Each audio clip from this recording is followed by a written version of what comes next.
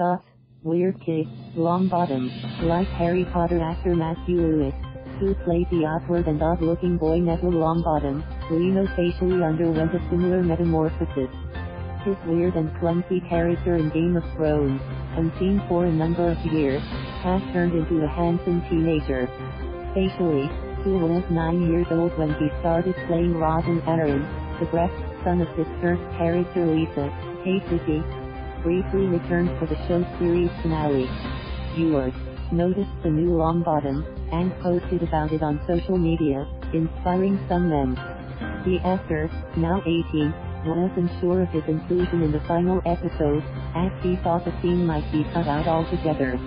But he found out immediately that he was there, and despite the polarizing story development, people seemed united about him. I thought my alarm or my phone was malfunctioning, he told Vulture.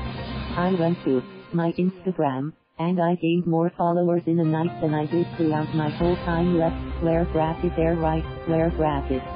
The actor-illustrator added, after a while, I was like, *T, okay, I've got to do something else. I'm going to take a shower, go for a run, clear my head, and when I came back, it was still going.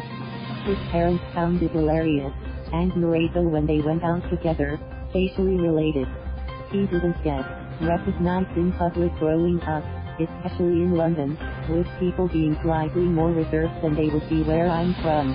Brazil people don't tend to just approach you.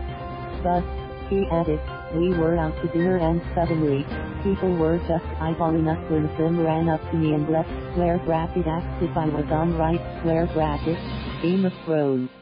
I was like, yes. So yes, that was my first experience getting stopped on the streets. Oliver Cullen Barrett. Thank you for watching. Please subscribe.